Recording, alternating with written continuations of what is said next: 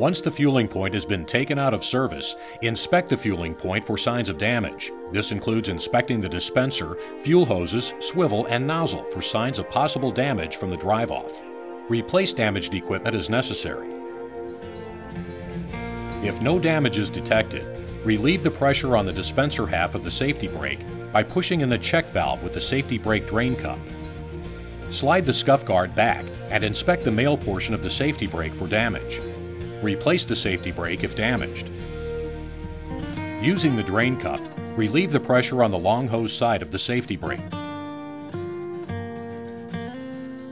Ensure that the male half is dry before reconnecting. If moisture is present, wash the male half in gasoline or spray with WD-40 to displace any moisture. Prior to reconnecting, lubricate the inner and outer O-rings on the male side with light motor oil or WD-40. To reconnect, align the hexes of the male to the black sleeve and push the two halves of the safety brake together. A slight click will be heard. Slide the scuff guard back into position.